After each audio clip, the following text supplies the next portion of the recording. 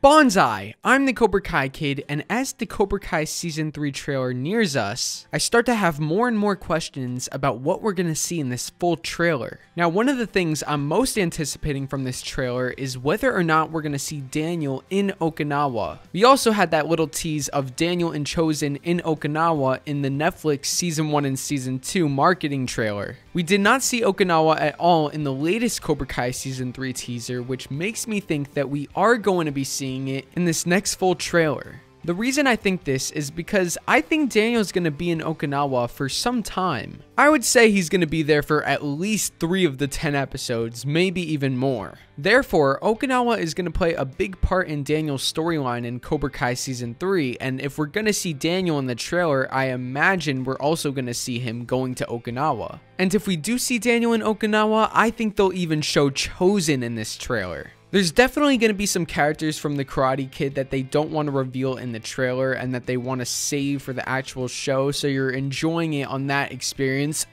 Allie. But with Chozen, we already saw him in the Season 3 teaser, so I don't think it hurts them to reveal him in the trailer, as we know he's going to be in the show anyways. And while Okinawa is only one part of the storyline and they still have so much that they have to show in this trailer, I do think we'll find out why Daniel's going to Okinawa, and we'll see him actually there a little bit, just because it's going to be such a big part of Daniel's story in Cobra Kai Season 3. I couldn't really see them just avoiding that whole storyline in the trailer and just showing Daniel in the beginning of the season before he goes to Okinawa, and Daniel at the end of the season when he comes back, and then just not showing anything from his trip. Obviously, the whole trailer is not going to be about Daniel in Okinawa, but I do think we're going to find out why he's going, and I think we will see Chozen. But I don't expect to see Komiko because we haven't seen her in a teaser. Chozen we at least saw in a teaser already. I would say that the Okinawa storyline and plot is one of the things I'm most excited for in Cobra Kai Season 3. Karate Kid 2 was an amazing film, and with Daniel going back there to explore the origins of Miyagi-Do, which I even made a video covering that because Season 3 will explore the origins of Miyagi-Do, it's just so cool, and we're going to get so much new backstory, and I'm very excited to see it. So do you guys think we're going to see Okinawa in the Cobra Kai Season 3 trailer? Let me know your thoughts in the comments section below. Make sure to karate chop that subscribe button and turn on all notifications to never miss a video. Join the channel now and become a member to get exclusive Cobra Kai Kid perks.